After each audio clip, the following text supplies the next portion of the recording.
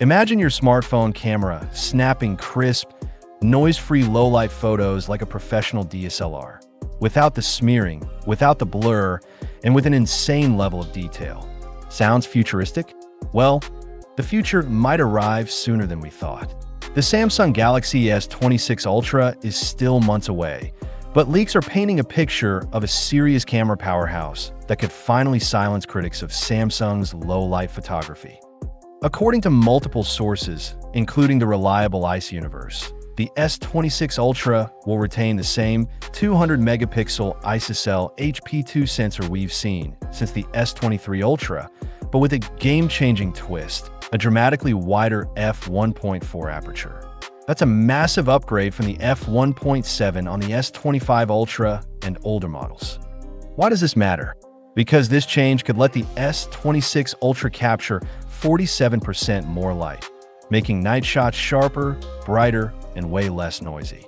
It's a bold move in an era where most flagship camera upgrades are barely noticeable year over year. And if you're worried about daytime photography getting too soft, Samsung might be reviving its dual aperture tech, first seen on the Galaxy S10 series, to give users more control depending on lighting conditions.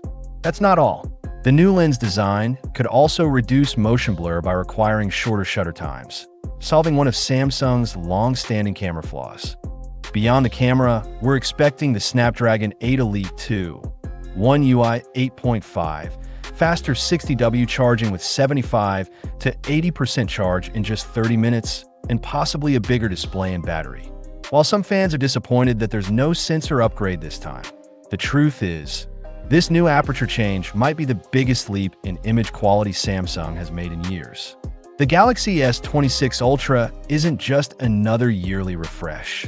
It could be Samsung's answer to the Pixel's low-light dominance and a rebirth of camera innovation. Want to see if Samsung really pulls it off? Stick around as we track every detail until launch. This is Tech Maximal. Don't forget to subscribe and support us on Patreon if you want to see more deep dives like this.